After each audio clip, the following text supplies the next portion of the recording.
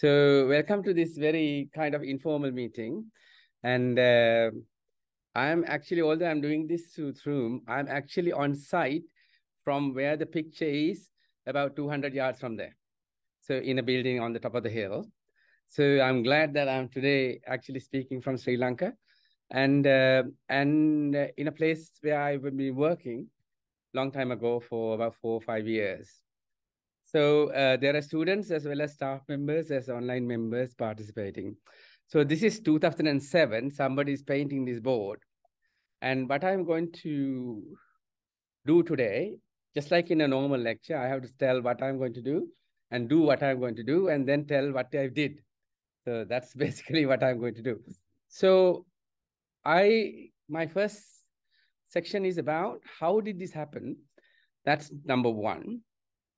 Then talk a little bit about nursing and allied health potential that is there at the moment. And the third one is what we missed. We missed means as academics, now coming to kind of retirement level, what we have missed. And our role for recovery is what I'm going to talk about in the way that we see it. So just to introduce myself, I'm actually a Chula. My name is Chula Goonasekera. I'm a retired citizen. So I have 43 years of working experience as a clinician, as a researcher, as a teacher and an administrator. So I worked for 21 years in Sri Lanka, 22 years abroad. So almost 50% on either side. So I kind of understand a little bit about the environments in both kind of countries. So how did this happen? Now, this was a student hall at some time. And that was actually the old dental faculty. And when I was trying to find a space for the students, for the aged students, I was told it was full, there was no space. And unfortunately, it was the only location that was within the reach of the university that can be used. So I went into more details about this at that time to find this. The hall was full. There were only 8 registered students and the rest are Gajas. So I thought that was fantastically very easy. So let's transfer the 8 registered students, somehow find accommodation in the other halls. So that's what I did. And 8 registered students were transferred. So the hall was ours, so they couldn't do anything at all. So that's how we got the site back to become another faculty, which was the old dental faculty. Right, so we went on from there. And the allied health, when you start a new faculty, because this is a new program which we've been developed for years, you get what is called seed money.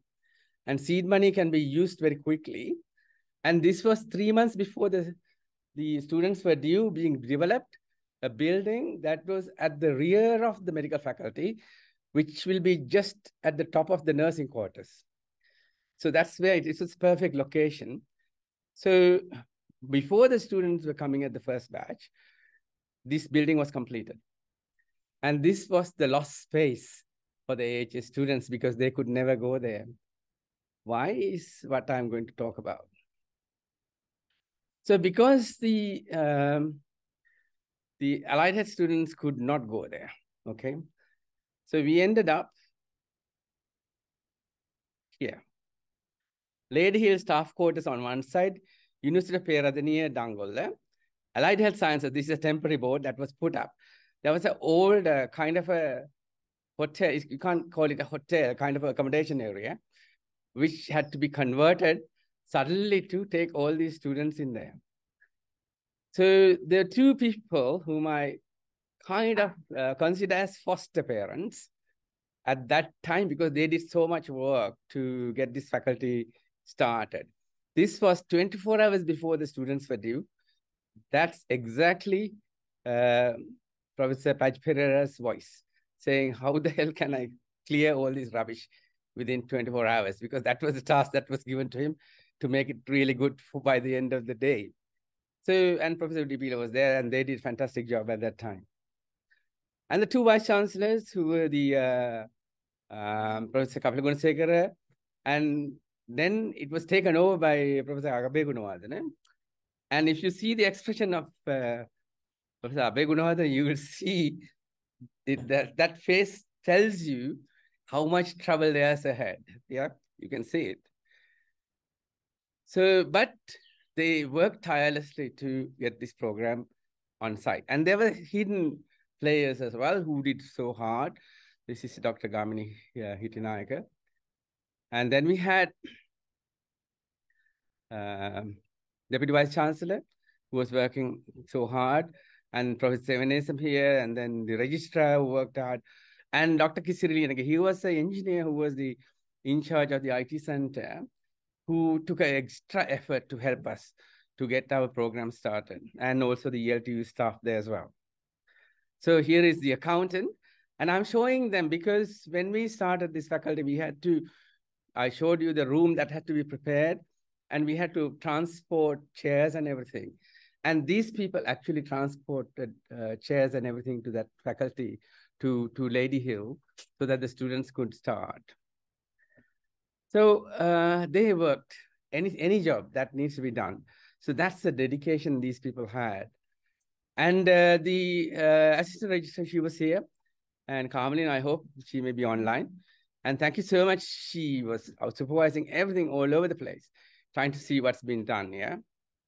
So that was how it was. You might recognize this hall now, right at the bottom of that building. And here is another person who supervised everything so that everything will happen on time, which is very unusual thing that you couldn't expect when you're building anything, but that did happen.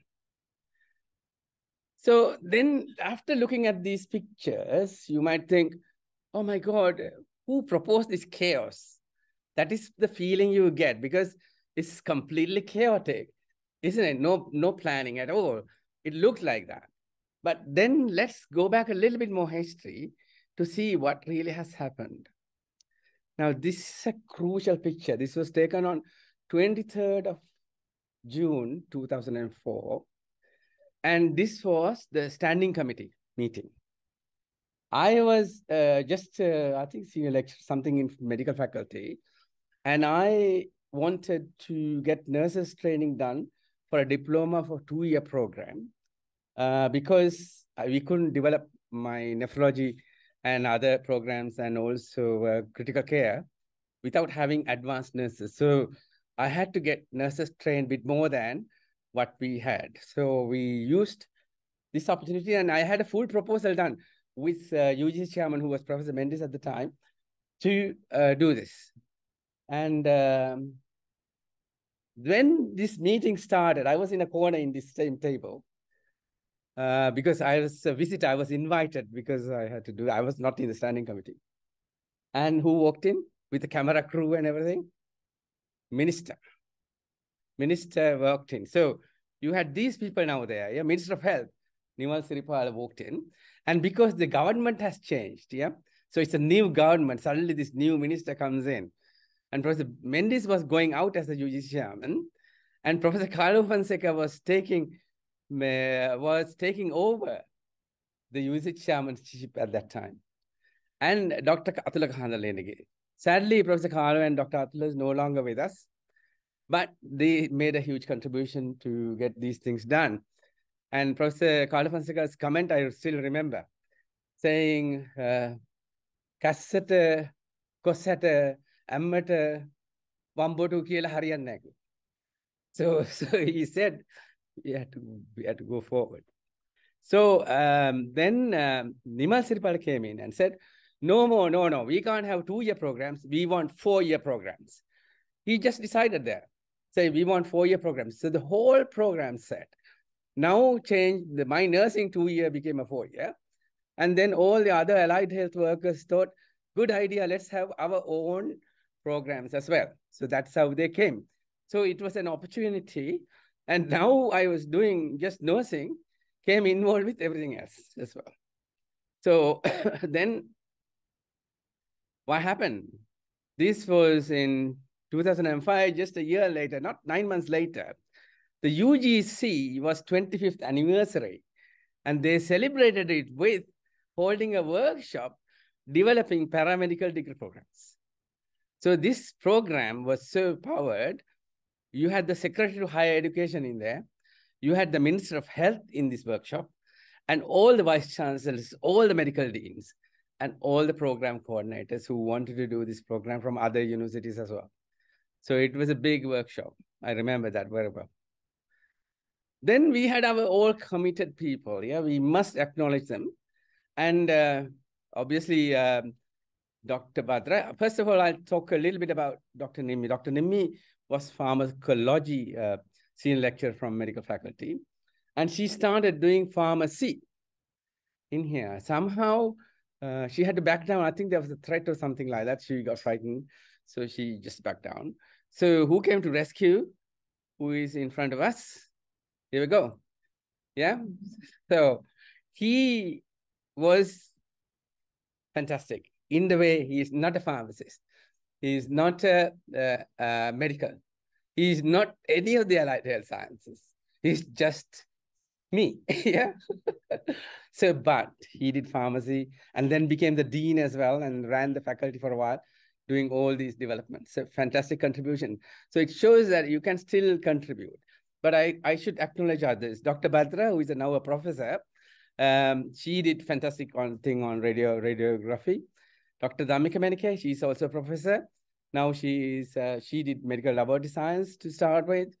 Dr. Suravira was a surgeon, orthopedic surgeon, but not in the university at all. He was a Minister of Health consultant who we drafted in because voluntarily he came in despite the GMOA threats and everything else. And Dr. Lamamasa, who is now Professor Lamamasa, and also your Vice Chancellor. And he may be listening because I actually sent the link to him. So that's how we got it going. So this happening, and then we had to develop the curriculum. Now, to develop the curriculum, I was kind of scratching my head as the dean of the medical faculty at the time to see how to do that. And I contacted British Council, and the British Council has a way of sending an open request to all the universities in the world. So they send the open request saying there is something like called allied health trying to start in university. Is there anybody willing to help? But actually we got positive responses. So Sheffield Hallam University from the UK came forward. University of Malaysia came forward. Pakistan Aga Khan University came forward. And all the other professors, academics, and everybody came forward. And we had probably the longest workshop that ever anybody will do for 7 days in the medical faculty.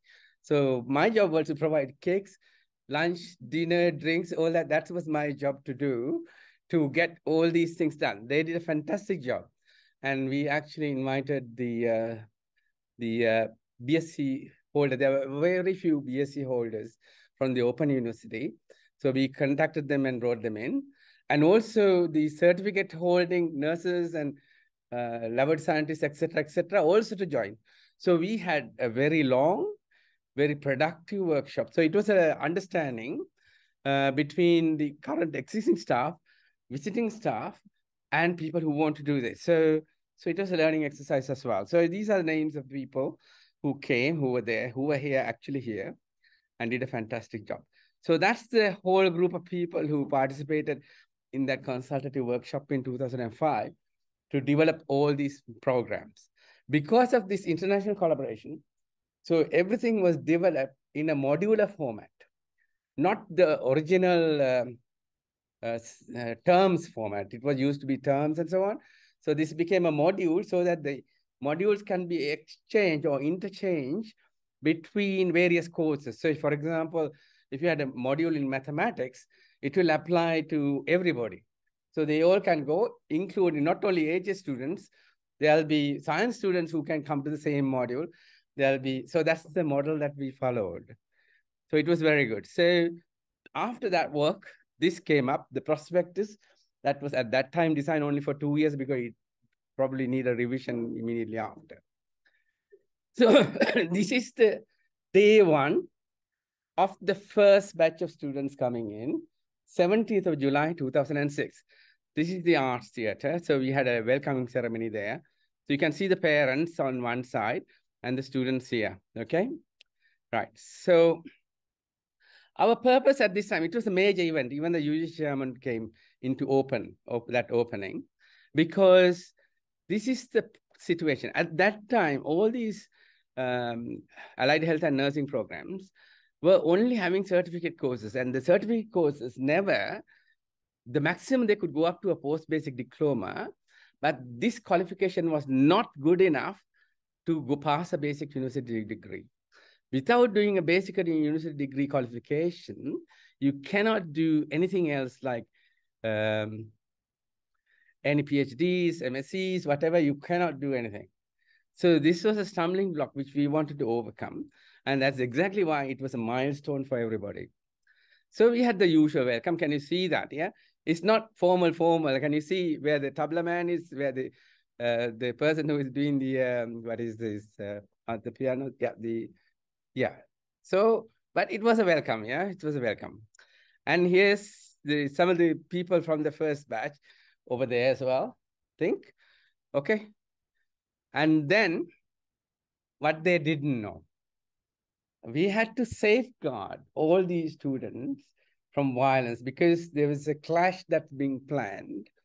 And we had taken action for that. The AT theater was fully screened by the secret police. And we had stationed secret police in all the buildings surrounding. And they were watching. Nobody knew that. So nothing happened there. Very good. But this is what was happening in the medical faculty. And there was a huge protest going on and saying that they cannot have any students in the medical faculty. So basically, they didn't want any of the facilities to be shared with any other students. So we lost, although the programs were done, the students were brought in, we lost everything. There's no access to laboratories, no access, no stuff. So we had a major problem in hand when we had students in hand as well. On top of that, there were no teachers. No teachers because there's not adequately qualified staff to be recruited. That's number one reason. But at least the volunteering staff from other faculties were threatened. So they were not coming in because they were personally threatened. And then no laboratory access. And the medical faculty was a no-go area. So we couldn't use any of the labs for anything at all. So then there was one nursing graduate applied from India to become a lecturer, remember? So now you cannot work, being a foreigner, you cannot work in a national university because of the rules, yeah? So I didn't know how to sort that out. I took straight to the immigration controller, straight to the chief and said, this has to be done. Without that, you can't do it. So, okay, 10 minutes, he gave me the work permit for this person. So that's how it came along. So the now Whirlpool was developing because what reason? The political parties saw, oh, fantastic opportunity to expand the trouble. So that's the usual thing, okay? Then other people, some people thought, oh, it's a good chance to get my private agenda fulfilled. So people went on that as well. Then the whole purpose was to fire up both ends. Purpose is to end the program. So that when you fire up both ends, it will eventually end. That's a whirlpool, yeah, it will suck it in. But the age students were striking for everything. They were even shouting at me, and all the other staff members as well. And harassed the students who came to work for not boycotting classes and extending ragging. They had extended ragging. The ones who were not following their instructions had extended ragging periods. Then brother and sister, I can't remember which way. This is something, the brother and sister who came, one to the medical faculty and one to the allied faculty, were not talking. So that's the situation. So then the medical students, they were also promoted to strike. And they were striking, they were getting perks because they were served biryani at night. That's what happened. So they were served dinner properly. That was good enough. Why not biryani when we have just rice and curry? Then they took an action to say, sack the dean. So I was the dean at that time. Sack the dean. That was the main purpose, yeah? So the sack the dean thing went through the GMO, everything, to the parliament. And it was presented saying, dean is the trouble here. Get rid of him. Then the whole trouble will finish. That was the thing. So the Minister of Higher Education said, I will get it. I mean, no time. I'll be there, get him tomorrow. That's what he said. But my cousin sister was a stenographer in the parliament. She faxed me immediately saying, this is the draft thing. They talked about you. You're due to be sacked. So when they came to sack me, they couldn't, because although the vice chancellor can be sacked, the deans can't, because deans are elected individuals. They're not appointed. So dean couldn't be sacked. Only by another election, only the dean could be sacked. So I survived that one as well. So interesting anyway. So then there was a postal secretariat. A staff member's house was used as a secretariat to print all the material and everything else. It was very good. I mean, then they prevented AHS students entering any hospitals or clinics. So that was the medical students' job. And then threatened staff. So we were basically starved. Generally, starve them. Exactly, that was the plan. So, and they actually lost a year of study because of this action, nearly a year. But we were lucky. We were lucky because we had a modular training plan. Yeah. Because we had modules, small modules in your curriculum. So I took this up to all the other faculties, and they all came forward. Every faculty came forward, and some from medical as well. They will do a little bit of module. So basically, you are developing a Toyota, but you don't exactly know what the Toyota looks like. But you can develop the piece of brake or something that needs to be developed. So senior staff, professor level, senior lecturer level, came from all the other faculties to help us. And we used the laboratories in the other faculties, vet and science and everything else, to get this done. So that is how that happened at that time. So thank you to them as well. So we must remember they all helped you so much. So now we have sorted out the curriculum. Then we had no hospital access. The GMOA has blocked no hospital access, and the staff told not to teach, including the staff in the hospitals, not to teach. Okay, so students told not to unleash, told to unleash violence whenever possible. That was the plan. So if one of the AHS students got injured or died, it would have been the end of the story one day. So that didn't happen, lucky for us, because and then hospital administrators were not willing to allow students to come in, so you couldn't go in at all. So Peradeniya, which was just next door, was not available. Kandy was not available. Not only that, Digana, Navalapitiya, no hospital was available anywhere. So what to do? We didn't know what to do. This is one of the parents' meeting. Can you see the parents' faces in the front? They absolutely disgusted. They didn't know exactly what's happening at all. And you could see it. So it's just complete doom and gloom all around, because they also didn't know exactly what to do.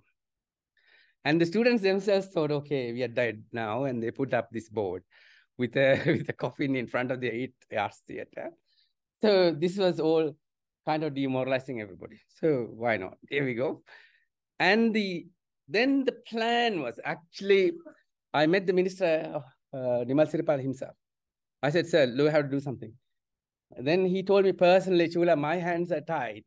You will have to do something. So I said, I'm going to put a case against you. That's okay, do that. Put a case against you. So I had permission to put a case against the minister himself. So I explained the whole program in the Council of Peradeniya. So we put a case against the Minister of Health. So, and this was supported by some fractions of nurses, I'll tell you later on, and other allied health unions. So there were 6 sittings in the Supreme Court. And I was in the box all 6 sittings. And my lawyer, who was the Ramesh Disra at the time, spoke only 2 words, and that was it.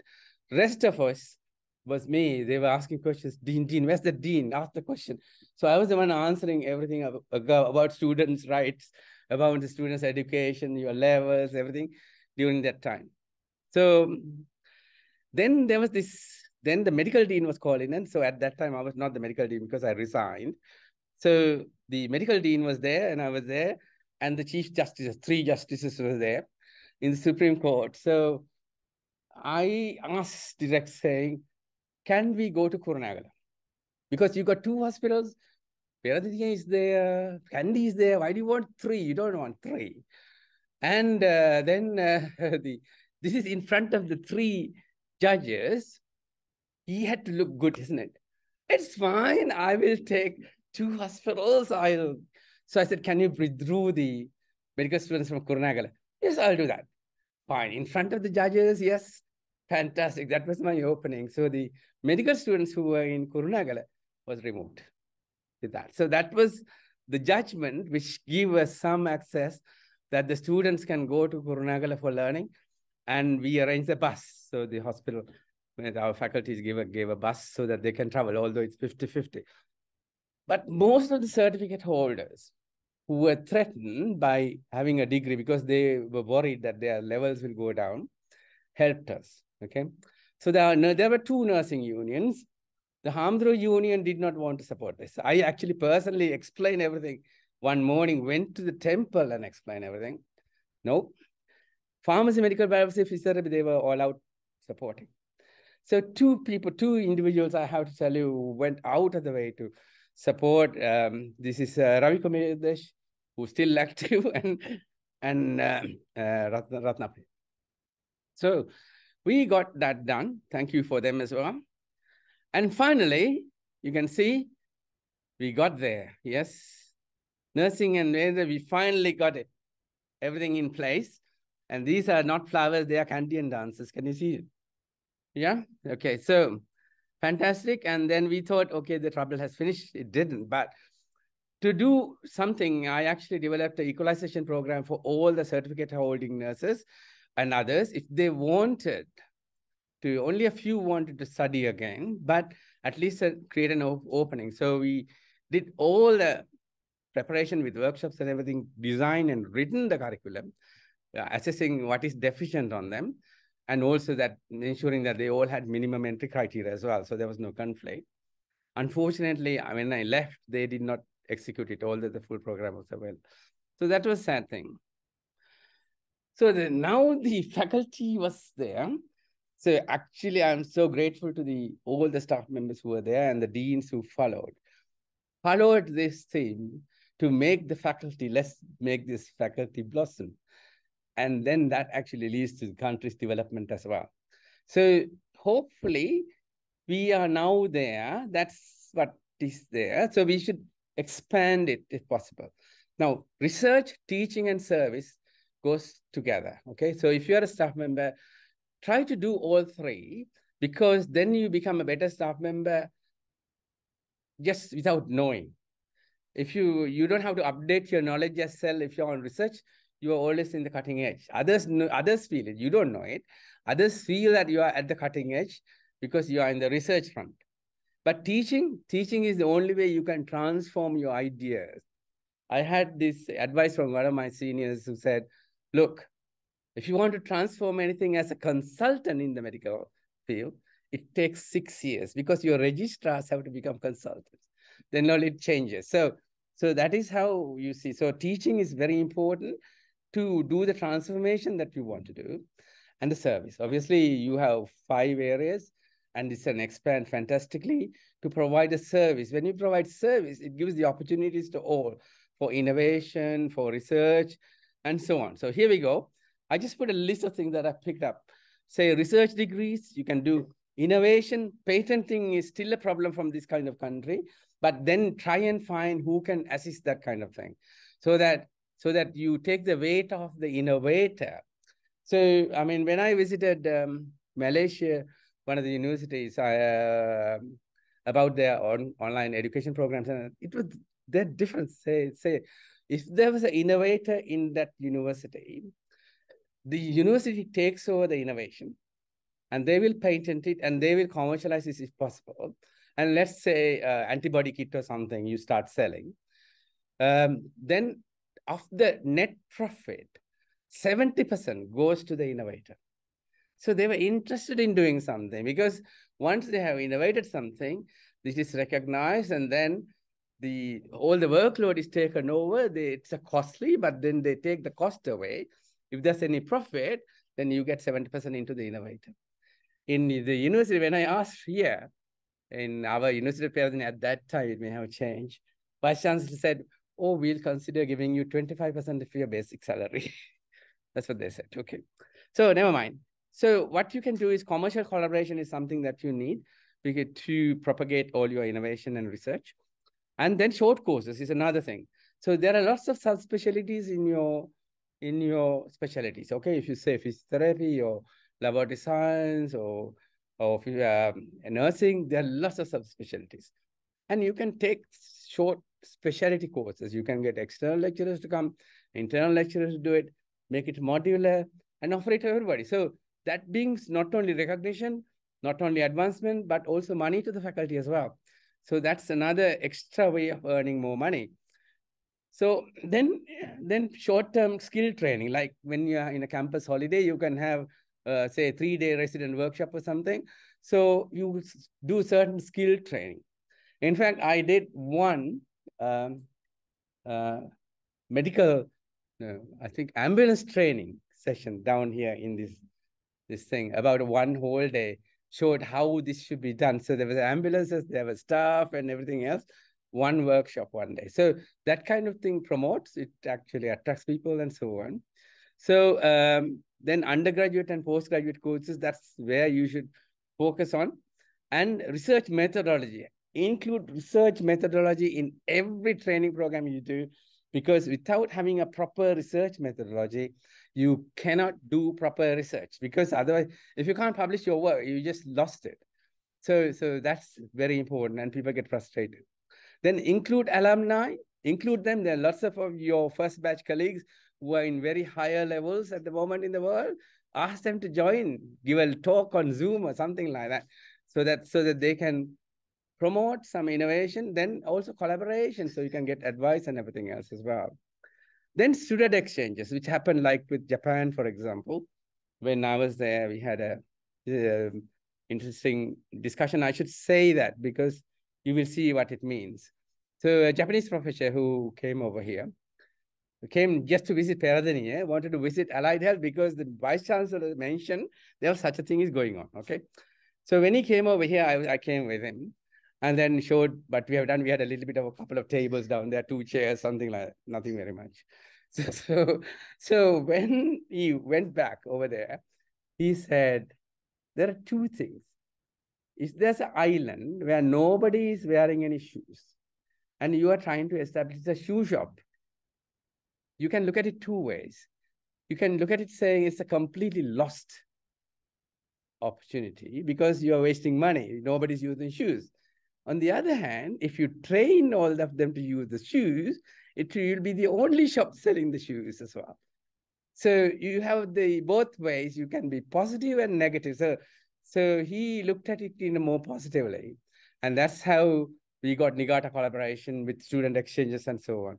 And he said, I must say a little bit about him. He retired. Then he said, I want to talk to you. I said, I'm in London. Then he said, I'll come to London. I'm on the way, a world round trip.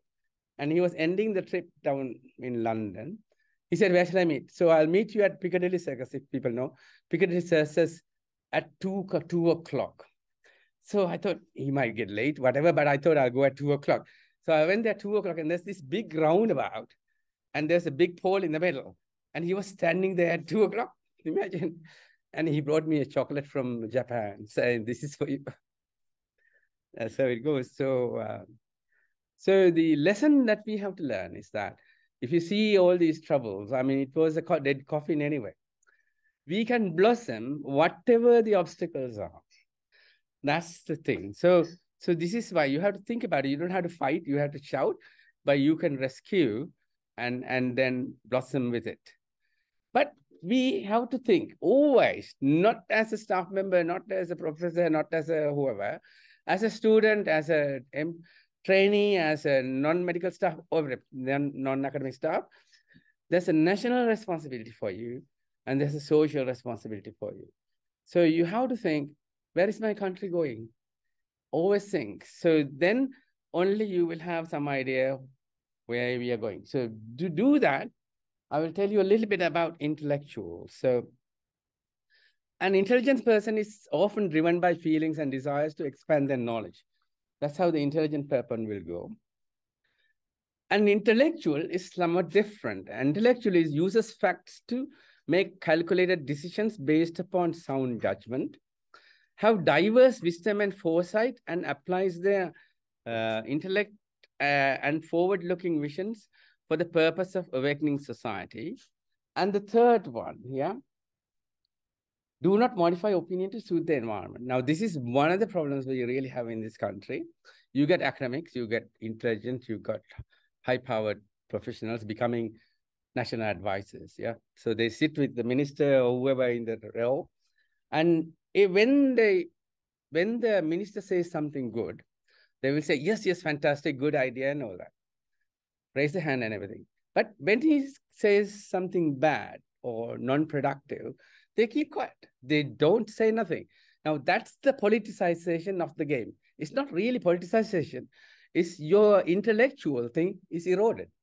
So then what happens is the rest of the things say, oh, the academics are silent, so this must be a good one, and they take it on. So we have got enough of that happening in this country because the people who know does not speak up.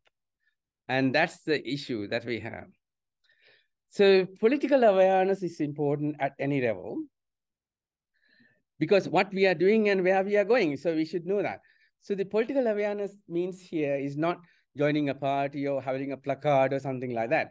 But if there's an issue coming up, you can say what are the bad things, what are the good things, write to papers, do a talk, do a debate, do a discussion, something like that. So that you will alert people to say the pros and cons of something. So that then the others will get to know about it. So lack of knowledge is one of the biggest problems we have. So what happened when we came to kind of retirement level? We have done so much work and all the staff, everybody has done so much work. And today, imagine, we're just spending the lunch hour trying to do this. You have done all that work. And why did this country happen? What happened? What we had done has been stolen. That's what has happened. That is why we are in such a bottom situation today. So we had seen this already, and we are still not on a recovery path as such, although we don't have cues. So we have a duty to be aware of what's going on and a duty to inform others so that they can be aware too, and use facts, evidence, and experience to critically debate or critically analyze whatever that is there. And this is what we missed. So when we are doing all this academic work and everything else, we did not get involved in any of the political thinking at all. We did not do anything. I wrote papers, articles, but basically to safeguard the AHS students and promote it, but not other things. Say, I used to play a trick actually, in a way. I write an article, if I had to be the minister in 2 weeks' time, I write an article, put it in the paper saying criticize. So then you go to see the minister and you say the point. They say, oh, this one, they can he doesn't know whether it's me who is reading it. So that is how the information goes. So it's very important to inform people properly. Otherwise, they won't read the letters you send. They read the papers because the secretaries circle the areas that they have to look at. So you need to know how it works, So with blessings from all faiths, I hope we will be able to recover this country again. And that leads to a LEADS, LEADS. Now, LEADS is an acronym. So I'm going to stop there. I'll use just 10 minutes to show a little bit of work that other people have been doing, okay? So the share again. So if you go to Google and say srilankaleads.com, okay? This should come up. Let's see. It's working, yeah. Yeah, it's working. Yeah, here we go. So this is a website that we are running, and it's a complete archive. It's not a very nicely done website because it was done by amateurs like me, you see. So it works, that's all, okay? So now LEADS is an acronym. LEADS is for learn, educate, assess, decide Sri Lanka. So that's leads, okay? Now, LED means learn, educate, and assess means actually the logic. So if you have good background information, you make good logical decisions. If you have bad background information, you don't make logical decisions. So LEADS is an educational charity. So we are training at very low level, like advanced level talks. The heavy professionals, professors, other academics, other expert people, they will give lectures and everything else at very low level so anybody can understand. So that's what we've been doing for a while. So it's a summary slide here. It's the economy. The problem is you can see that whatever the amount of water, whether it comes as loans or donations, whatever, nothing sticks because there are so many holes in the bucket. The bucket holes are actually the corruption that's happening from top to bottom. So that without stopping the bucket, sealing those, you're not going to retain much water in the bucket at all. So that's something we should do. So if you go through the first page, you will know what we are doing. But then we have summarized what we need to do to get our country back in 3 circles down here. Reduce the wastage. So if you don't need something, don't use it. Say corruption is one wastage because you are spending 3 times more than what is required to do a job. So that's corruption. Say reduced wastage, say 101 ministers. So we have some 8,000, if you take the local governments as well, we got some 9,000 elected members of politicians. So they have to have their cars, this, that, and everything else. What for? Only 21 million people. And we have that. So that's another wastage of money. So we don't have to waste. There are lots of wastages like that. There are non-profit making state-owned enterprises. People are paying for it. Say, for example, the Sri Lankan Airlines, which is the most expensive airline to travel, earns only 1/3 of its cost. And the rest pays for it. And only 10% of the population uses it. So why should the others pay for it? So you have things like that. So you have to talk. But I'm not talking about this. I've got only 10 minutes. So we learn, educate, and assess. Okay. So we're doing workshop at different levels. Now there's a Marvinella workshop recently. On 25th, we are going to do for farmers. And then another one, we are training children about risk management. So about drowning, fire, lightning, and so on. And also life-saving skills, basic life-saving skills. And Sri Lanka Life Saving has come forward voluntarily to give full support for training the children in schools. So, which is good. So it is good. So we're promoting that. And then we got various videos of various things. This is when at the crisis time when the children had no food in the schools. This was from Kalutara area. And these are videos you can go and have a look and see. There were children in these schools who brought empty lunch boxes because they had no food, but wanted to show that they brought food. Then there were children who drank only water all weekend because there was no food. There are staff members who brought 2 lunch packets so they can share one with the students. So, but I'm glad to say there are people who came forward, and I know they, with the family and everybody, and they have supported 5 schools until end of the year, 3 days a week. So this is what we should be doing. So it's not a rescue for the problem we had, but it is preventing damage. That's what it was. So we can make the difference if you do that. So we make try to change things. So we started a petition. Anybody can sign that, but there are 12 items in that. I can show you a little bit about it. I have got another 5 minutes. So 5 minutes. Okay. So you have to get your emails, whatever. It can come in any language. You can select the language. Okay. So this is a request. We are going to try to go to Supreme Court, say, include these items in our constitution. So the things are, you have, these are so we want all 30 basic human rights in the constitution. That's number 1.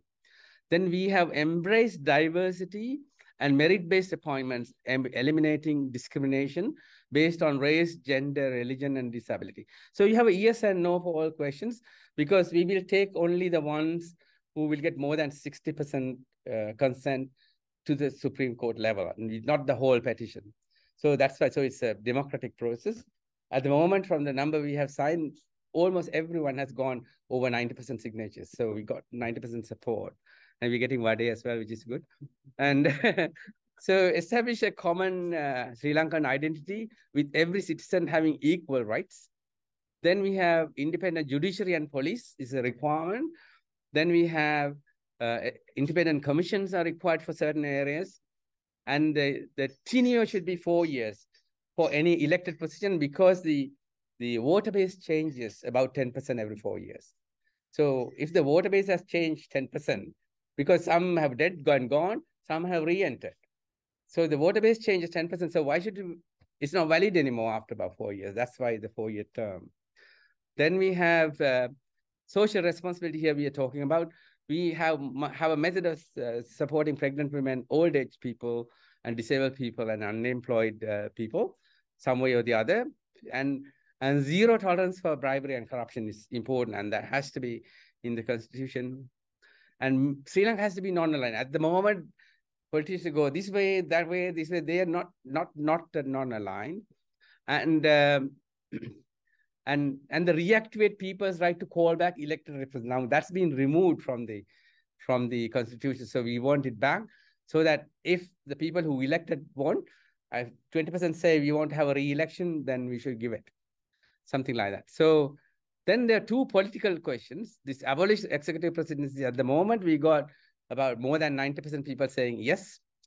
And then abolish Manape system. Manape system is a huge corrupt system, and that has to be abolished as well. So again, more than nearly 100% signatures for that at the moment.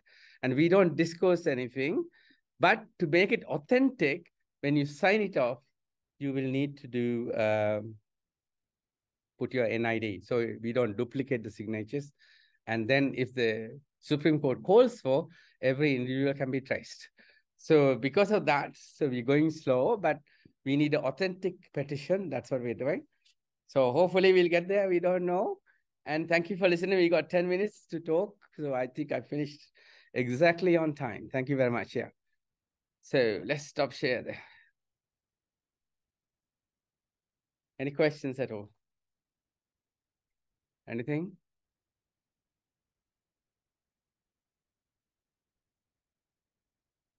There's an online question somewhere. Yes.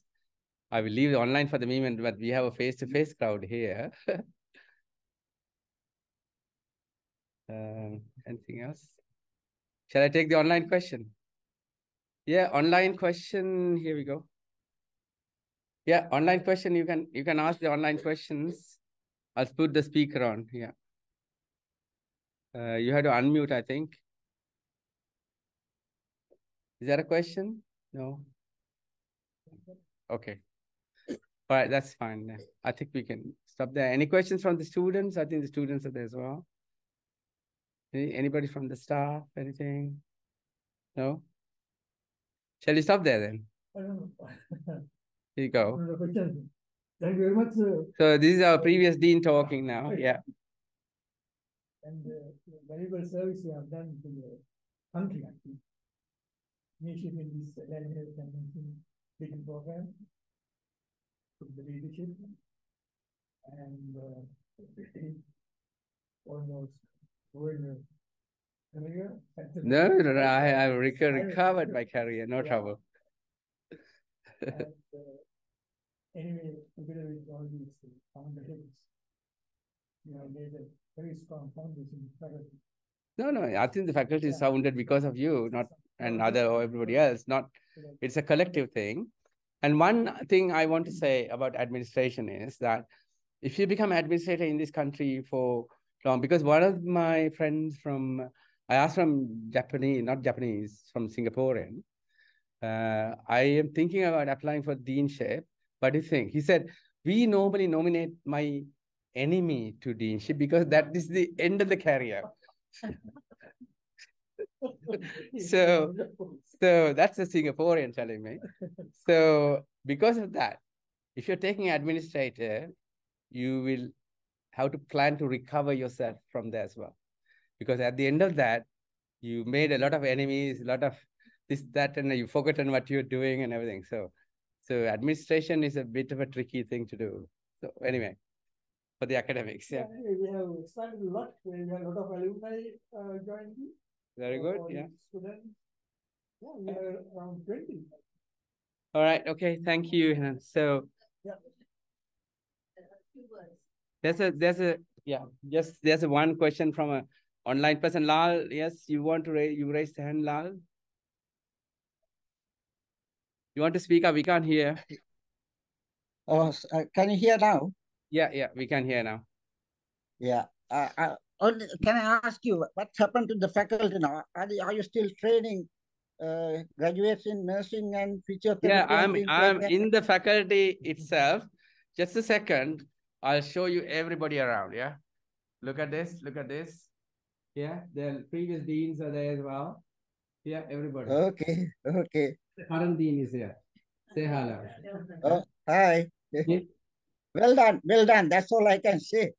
Yeah. So I'm on site. Yeah. Thank you very much. Yeah. The other thing I say, I was practically blown away, I mean, that you can do things like that in Sri Lanka. It amazes me. You can. The amount that's exactly. I can remember some of these troubles that you had about people going on strike and threatening doctors. All that I can remember. So I thought it died a death, I never knew that it succeeded. No, it's one of the best faculties in the Peradeniya University now.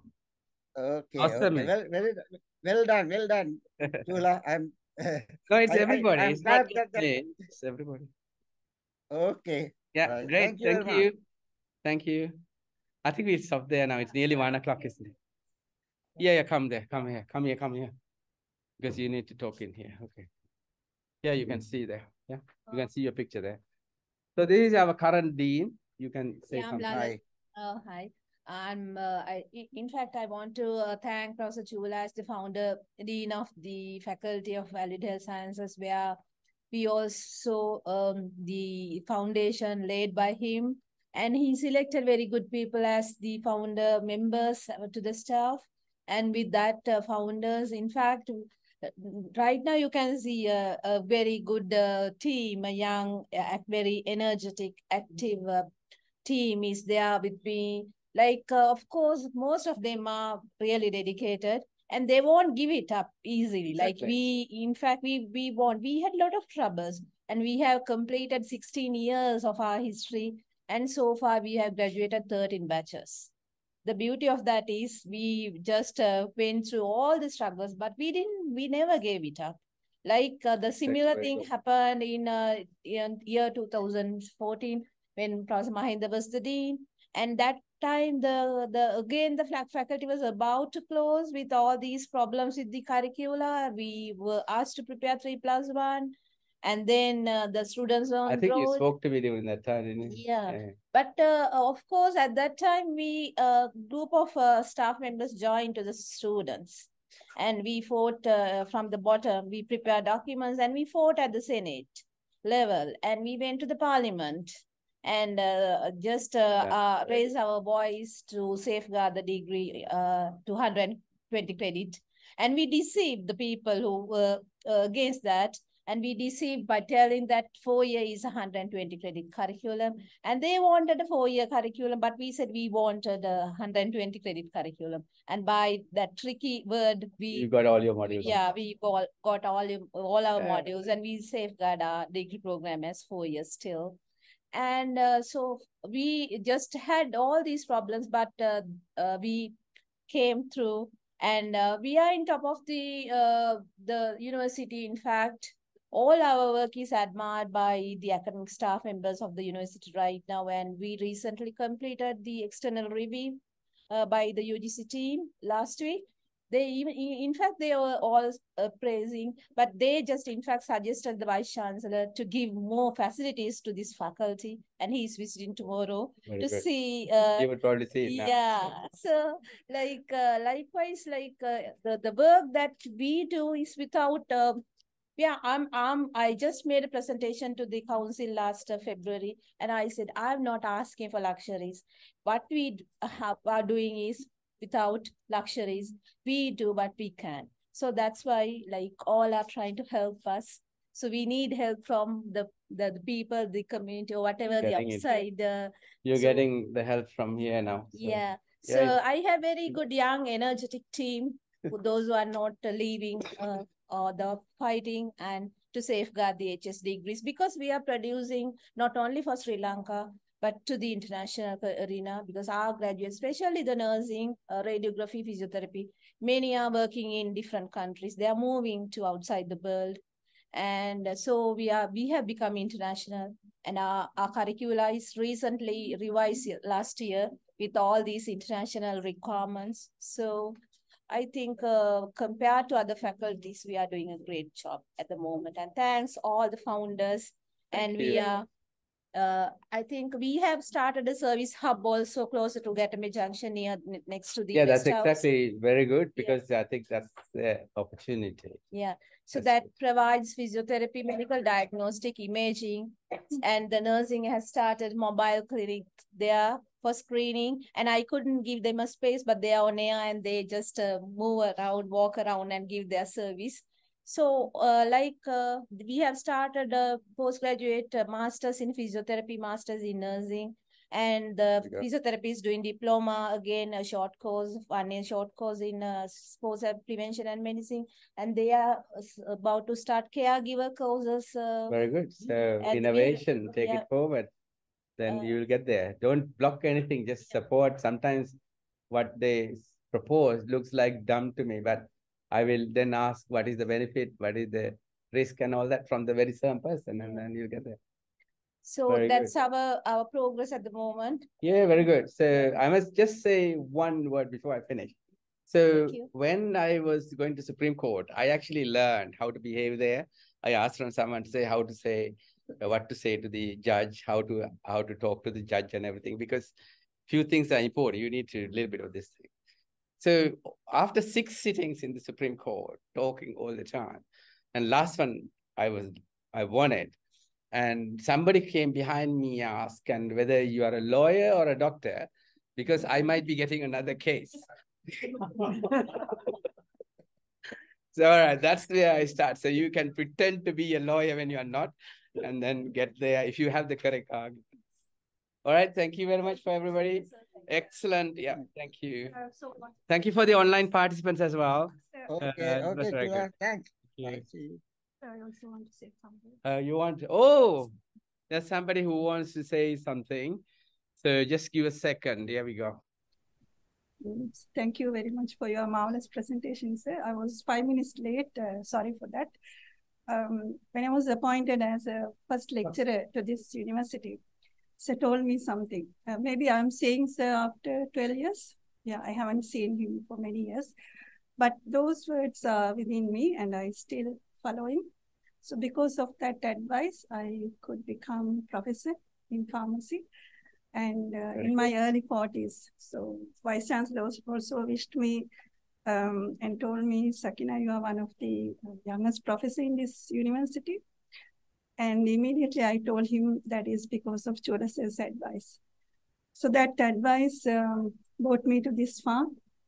And the strength and support you gave me in the beginning helped me to stay this far from 2006 until today. Excellent. Very so good. The words maybe good advice for my juniors as well.